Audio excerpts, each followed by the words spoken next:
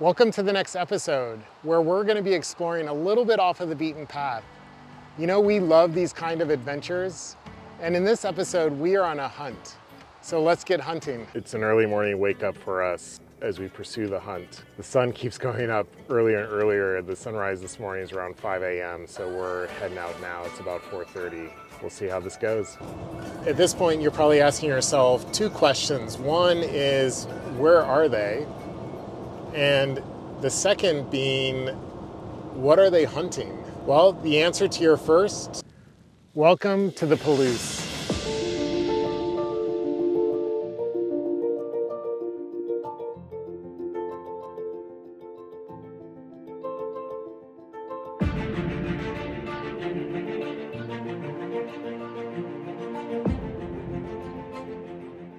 So the Palouse is in eastern Washington, and it is French for the grassland. This is actually some of the most fertile soil for wheat anywhere in the country. The soil is actually made fertile by glaciers. Silt that has run off from the glaciers has made this a really fertile land. It is incredibly beautiful. And to answer your second question, we are hunting beautiful barns, buildings, and anything else that is photogenic in this area. And it's been a fun hunt. I will admit, this is probably one of the more challenging areas to photograph though. It is a really vast landscape. There's a lot of different roads to explore, side farm roads. So it's hard to know where to go, when to go, and timing the light has been a bit of a challenge. But it's been fun just exploring the area. We've had a really good time. So let's go check out some more of it, and I'll be showing you some of the photos of some of the stuff that we've been able to capture on our hunt.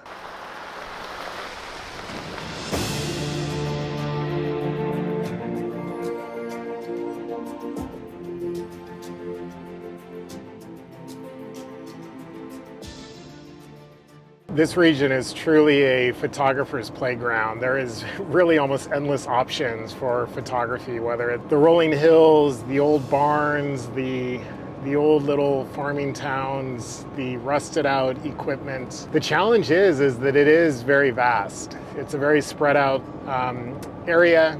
And if you are a photographer and you're wanting to come to this region, my recommendation is two things. One is do your research beforehand. Know the spots that you want to get to, the shots you want to try to get, what time of day should you be there.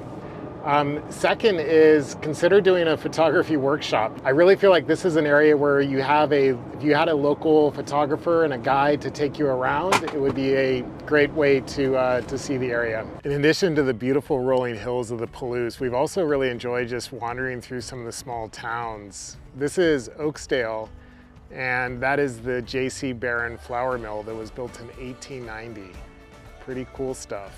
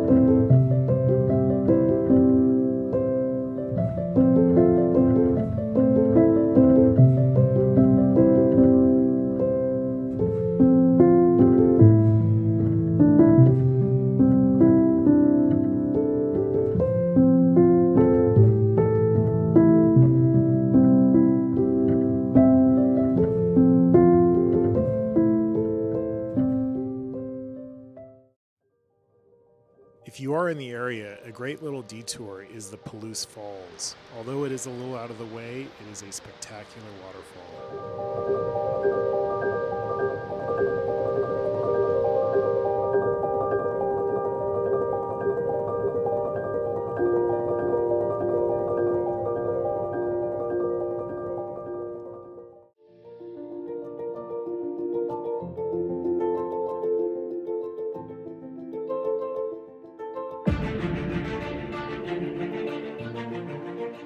Whether you're coming here specifically for photography or just driving through the area, it's a highly recommended stop and a detour.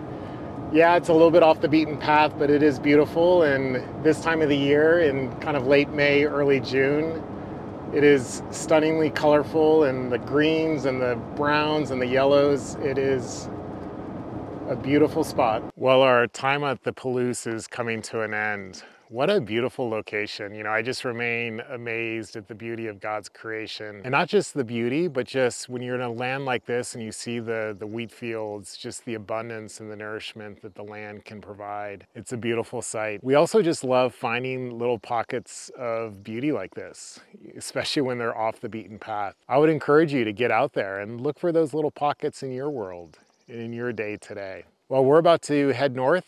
Stay tuned for our next episode as we head up into Canada. And our next leg of our journey is up into to Banff. So we love that you're watching these videos. We hope that you're enjoying them. If you do want to continue to follow us on our adventures, hit that subscribe button. And if you like this video, hit that like button. Well, that's it for now. We'll see you on the road next time, and may God bless you.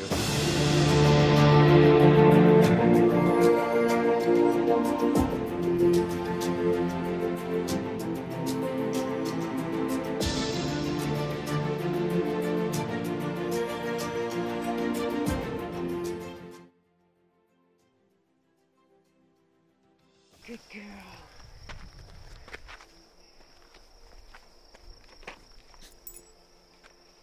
Good girl, Jimmy. Good girl. Stay.